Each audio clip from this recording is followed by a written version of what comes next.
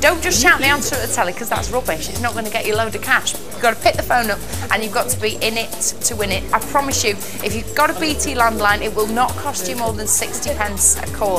If you're asked to hang on, that's a good thing. It's not costing any extra. Hello, who's that? Hello, Bev, it's Sue from Middlesbrough. Hello, Sue! Welcome back! Sue, you're a clever girl, Sue. Go for it.